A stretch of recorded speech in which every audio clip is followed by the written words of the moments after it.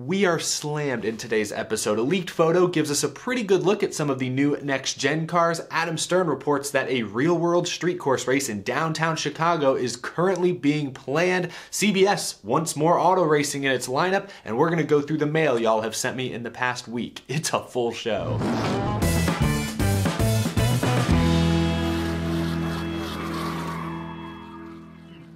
How's it going, y'all? My name is Eric and welcome to Out of the Groove. Lots to talk about today. Thank you all for tuning in. If you're not already subscribed, make sure you hit that subscribe button and ring the bell so that you do not miss any future uploads. So much is happening, so much is changing in the world of NASCAR these days. You're not gonna wanna miss a thing. And like I said, stay tuned to the end of this video because we will be going through some packages y'all sent recently. Who knows what kind of NASCAR surprises await inside? It's Show and Tell Tuesday, but we've got a lot of news to cover before we get to the fun stuff. Let's begin by talking about the leaked photo that has been making all the rounds on social media this morning. I saw it for the first time last night. One of y'all actually sent it to me without any sort of context, and I thought to myself immediately, oh, this is gonna be all over the internet when I wake up, isn't it? Sure enough, it has ridden the viral wave of NASCAR social media. I'm not sure who originally took the photo. I'm sure NASCAR would like to know their location. But here's the photo that first popped up on Reddit that everyone is talking about. It appears to be a Chevy Camaro and a Ford Mustang next-gen car in probably the NASCAR studios. A little sneak peek behind the curtain right here. Of course, NASCAR is set to reveal all three of the current manufacturer's next-gen cars and the looks and even more details on May 5th. But here we are about a week or so early getting a pretty good look at the Camaro and especially the Mustang. Like the Camaro,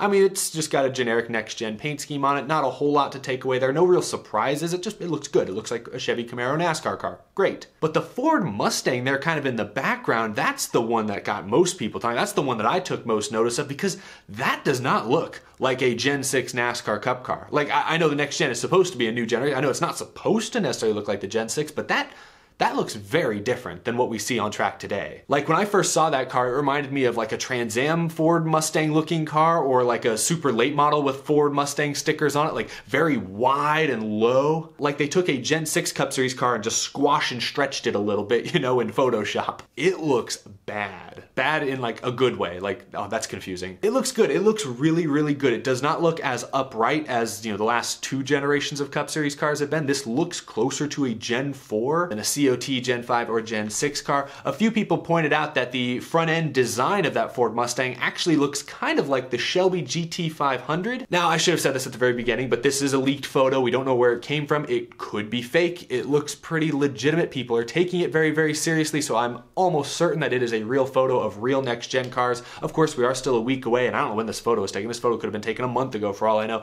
I'm sure the cars could possibly look a little bit different when NASCAR rolls them up on stage in a few days, but you know, this looks pretty legit. This is a good idea of what the next-gen car, at least the next-gen Mustang, and maybe what the Camaro is gonna look like next season. No leaked Toyota photos, but again, that Mustang definitely looks different. It looks good, but it does look different than the current Gen 6 Ford Mustang. Let me know what you guys think. I mean, it's first impressions. It's not like we're able to really learn that much by just looking at this kind of, you know, slightly blurry photo here. I'm still very much looking forward to the official announcement on May 5th, where hopefully we'll get even more, you know, specs, more details about the inner workings of the car, what kind of rules package type things, like the very basics, like what's the spoiler gonna look like, what's the splitter, etc., etc. I'm hoping we get a lot more of those details, a lot more of that kind of information May 5th, but early on, that Mustang looks different and it looks pretty cool. Again, it looks bad, but in a good way. That's the best way I can phrase it. All right, Adam Stern from Sports Business Journal this morning dropped a spattering of bombs on us. Let's start by talking about the big story this morning. Adam Stern reports that NASCAR is exploring running a real-life street circuit race in Chicago in the coming years. The earliest it would happen is 2022, but planning is still in the early to middle stages, and it's possible the project could get delayed. Ever since NASCAR announced a few weeks back that the iRacing Pro Invitational Series would run at a virtual Chicago street course that iRacing actually worked with the city to scan last year, the idea of a real-world NASCAR Cup Series street course race at Chicago specifically has begun to look more and more like a real possibility. But this is the first time we've heard it reported that planning is actually in, as Adam Stern says, at the early to middle stages. They might be making some progress, actually. He does say that there's a possibility there'll be a street course in Chicago on next year's schedule. I would be very shocked if that it does in fact happen. I have a feeling it will take at least another year to fully flesh this out and make sure it's done right. Especially since the street circuit that at least is being run for the Pro Invitational, the iRacing race, is a completely new street circuit that I don't believe has ever been run by any series ever. It'd be a completely new task, a new project for NASCAR and the city of Chicago to undertake. So I think it would take more than just a few months to fully iron that out and plan those logistics. But either way, this is exciting stuff to hear that NASCAR is taking the idea of a real-world street course race very, very seriously. They believe it's feasible. A major city like Chicago seems to believe it's feasible and they want to be a candidate for it. That's awesome, man. Like, you know, street courses and other motorsports have produced great racing, and then sometimes they don't produce great racing. And I think the current NASCAR Cup Series cars, like the Gen 6 or especially like the Gen 5, I don't think those cars would run most street courses well. You know, the track is narrow, a lot of very tight turns. These Cup Series cars don't handle tight turns and narrow quarters as well as, you know, like an Indy car or obviously a Formula One car does. But every test we've seen so far shows the next gen car is a much better road course car. It's built to be like a sports car. It's built with road racing and short track racing in mind. I think the moment the next gen car hits the track, a street course race becomes much more realistic for the NASCAR Cup Series. I'm sure NASCAR, for marketing purposes, really wants a street course on next year's schedule, because think about the marketing. It's not only a new car, but it's a completely new style of racing. I mean, sure, it's a road course, but a street course is a little special. It's a little different. That would be a huge marketing opportunity if NASCAR could both introduce a brand new car and a completely brand new type of track in the same season. NASCAR, I'm sure the TV networks and partners would love that a ton. Is it super realistic? I don't want them to rush into this and the event to be a complete disaster. That would be horrible, but it is really promising to hear that talks are in the early stages. You all know me, I talked about this last month. I love the idea of bringing NASCAR to the people. Most NASCAR tracks are like an hour or further away from a major city. You have to actively seek out a NASCAR race weekend. You have to know what's happening and plan your whole weekend, or in many cases, drive from way out of town, get a hotel, whatever the case may be, camp out. It's work to go to a NASCAR race these days. There's a lot of work involved. Bringing a race to the people, where naturally over 100,000 people will probably see your product just without even trying. They're just in downtown to, you know, hang out and, oh, there's a race happening, let's go watch. This is a can't miss opportunity. If you can bring NASCAR to a major city and hopefully put on a good show, can't miss. That's a huge marketing opportunity for NASCAR. I'm 100% for it. I don't want to see the schedule flooded with street courses. Like, say they do run Chicago next year and it's a success. I don't want to see 5 street courses on the 2023 schedule. That would be too much too soon. Keep it special, much like Bristol Dirt or dirt racing in general. Limit it to 1, maybe 2 races a year. Keep it unique, but make it super freaking awesome. I love this idea. I hope it works out. Let me know what you guys think down below of a downtown Chicago street course race. Think it's realistic? Do you think it happens next year? I think it's happening. I don't know if it happens next year, but I think it's happening. NASCAR's probably going to want a multi-year commitment from whatever city they do run a street course race in, because, again, setting up a brand new course temporarily for just a one-off, one-year event, I don't know if, from a business standpoint, the cities or the NASCAR itself would like that. It's going to take a multi-year commitment, I think, to make this happen. That's probably where the planning is going to be held up the most. Anyway, the iRacing event will be June 2nd on FS1. We'll get a little sneak peek at what a Chicago street race may look like, so very excited for that. Another tweet from Adam Stern this morning regarding TV networks and their potential involvement in motorsports. Adam Stern also tweeted a quote from CBS Sports Chairman Sean McManus, and he told Sports Business Journal, "If auto racing rights come up, we'll take a good look at them. The advertiser interest is usually pretty strong, so if it works from a business standpoint, we would definitely take a look."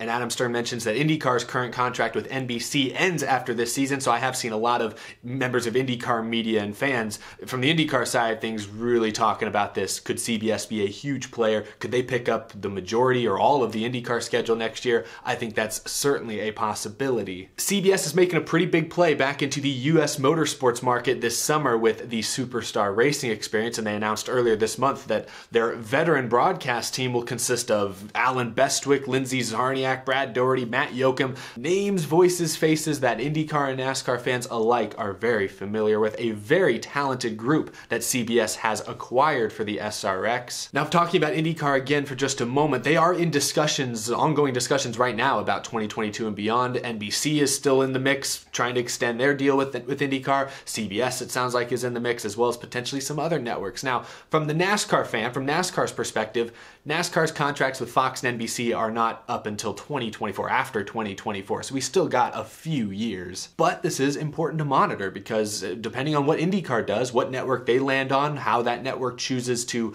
promote the product with streaming on the rise, I think NASCAR is likely keeping a very close, watchful eye on how IndyCar's new contract gets negotiated and who steps up, who doesn't, because that could very much indicate where NASCAR will end up after 2024. Like Fox has covered basically the first half, at least, of the Cup Series schedule for more than 20 years now. NBC's been on and off, but their latest run with NASCAR has lasted since 2015. It'll be basically a 10-year deal by the time it expires. Definitely possible that Fox and or NBC end up getting replaced by a CBS or someone like that. So it'll be interesting to watch. CBS clearly is taking the US motorsports world seriously if they're hiring Alan Bestwick, Brad Doherty, Matt Yoakum, veterans, very professional, very talented TV personalities. That tells me that CBS is serious about getting back into the US motorsports game once again. So we'll see how this works out. We'll see if what their involvement with IndyCar may or may not turn out to be, and how might that affect NASCAR in a few years. Important to keep an eye on that, which is why I'm mentioning it here today. There's more we could talk about, but I might have to save it for an episode tomorrow because we've got to get to the mail. It's Tuesday, folks, so here at Out of the Groove, that means another edition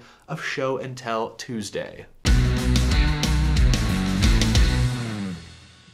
Again, a huge thank you to everyone who has sent letters, packages. I really appreciate it. If you want to get in on the action, check out that P.O. Box address down in the description. Let's check out this first one from Bradley in Florida. Oh, something's falling out already. Oh my goodness. Yeah, Matt Kenseth Bayer Busch Series card. That's awesome. I need to check the note first, but that's pretty cool, especially because Bayer and many of their brands have actually become sponsors of Out of the Groove. This is awesome to have this die cast now. That's super cool. Oh, Bradley sent a bunch of different stuff in here. Oh my. Newspaper here. I don't know from where. Racing Extra, your complete guide to Speed Week 2004. Oh my gosh, you got IROC on there. Whoa, old school newspaper right here. What's going on? What is happening in 2004? Goodyear defends products, says tires aren't softer. Ryan Newman wins the IROC race at Daytona. Carl Edwards doing some backflips, yeah. Daytona Beach News Journal. Man, I wish I lived in Daytona Beach. Do they still do this paper? They still give out, like, or, you know, distribute newspapers like this? Is that Adam Sandler? No, but it kind of looks like him. Look, they did a Fan of the Day segment. I wonder where this guy is now. Tom from Connecticut. Tom, if you're still out there, I hope you're still, he says he's a Bobby Labonte fan and that his least favorite driver is Kurt Busch. This is 2004. What if he's a Kurt Busch fan today?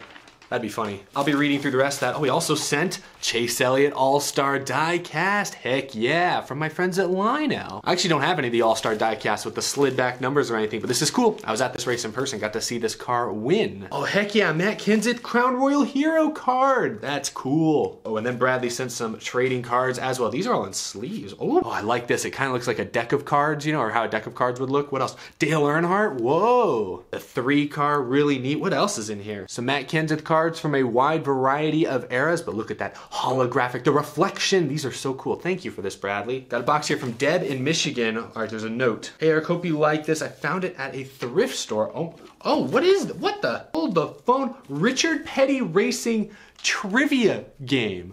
Whoa. Is there like the full game in this like box here? Hold on, I gotta try this out. Oh, well, there's bubble wrap first. Oh my goodness. Oh, it comes with the rule book and everything? A score, oh, Richard Petty Racing scoring track. Oh my God, it's the full game. Oh my gosh, all the different questions, a pencil, even dice. How many, this says 1,000 questions. All right, I'm trying one of these. I'm not cheating, I swear. First question, what is Dale Earnhardt's favorite movie? Cool Hand Luke, Days of Thunder, or Great Escape? The only one of those I've seen is Days of Thunder, but that seems too on the nose. I feel like Dale Earnhardt, that's like, it's too obvious of a choice, but I'm gonna go with it anyways. It's the only one I've seen. What are the answers? Are they on the back? Cool Hand Luke. I should probably see it. Hey, if it's Dale Earnhardt's favorite movie, we gotta see it, right? Watch party, okay. This is crazy. I'm gonna have to find people to play this, or maybe we'll play it on a stream sometime. Thank you for this, Deb. This is vintage. This is cool. Got an envelope here from Jeremiah in North Carolina. There's a whole folder in here. Jimmy Johnson.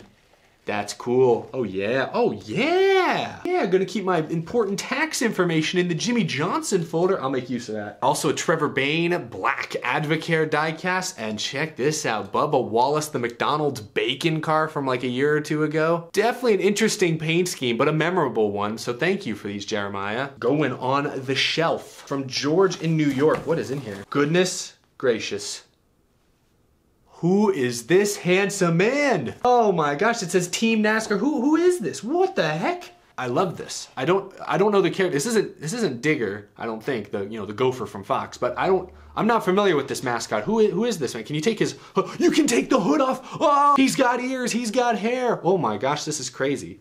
All I can think of right now is the wet teddy bears commercial that is ingrained in my mind during NASCAR races, which sucks. This is cool. He has a new home here. There was no note in the box. I don't know I don't know where he comes from. But if anyone knows in the comments, let me know. I like this guy. As per usual, I've saved the biggest box for last, like it's Christmas morning. This comes from Dave in Connecticut, also known as Firebird Dave on YouTube. He has stuffed this box full of some goodies. Let's see. Oh my gosh, it's just die cast. Chase Elliott, the United States car. I'm gonna take this out of the box. Oh my gosh. Whoa. I forgot how cool this car looks. With the silver number on the roof, this looks so good. Whoa. Oh my, this is fantastic. Thank you so much. And there's two more in here. Darrell Wallace Jr., the Aftershocks car from 2019, right? Oh yeah, it always says on the box, 2019. Let's take this one out too. Oh yeah, I love the orange. Oh my, and it's signed, what? In orange marker? What, this looks too cool. Whoa. This is a cool looking car by itself. One of the few times where the orange roof number actually matches. This is amazing. Holy cow. Goodness, I never know what kind of surprises await on Show and Tell Tuesday. There's still another box in here. Firebird Dave woke up and chose Chaos today. Another Bubba Wallace. This one's the Victory Junction gang car, classic. Oh, and this one's signed also. What, bro? Firebird Dave, you just got signed cars laying around your garage? What the heck? This is so awesome. Dude, thank you so much. This is really, really cool. These things are just fresh. They look brand new. Oh my gosh, wow. Well, quite the surprise to end Show and Tell Tuesday today. Thank you, Firebird Dave. I keep calling him Fire. Dave from, whatever you want to be known as, Dave. The Dave with the move of the day. This is really, really cool. Thank you so much. Thank you to everyone who sent things to the P.O. Box today. What a wild and surprising haul today. A lot of interesting stuff in there. I really appreciate the support. That's gonna do it for this episode. Thank you all so much for watching. Again, make sure you're subscribed so you do not miss any future episodes. As per usual, thank you to my amazing Patreon supporters. I couldn't do this show without your tremendous support each and every month. I can't get over this dude. I wanna know this guy's backstory. I mean, I could probably Google it, but I want you guys in the comments to help me out. Who is this? Why is this? I love it. Thank you guys for watching. I appreciate your support. I will see you all in the next episode. Have a great rest of your day.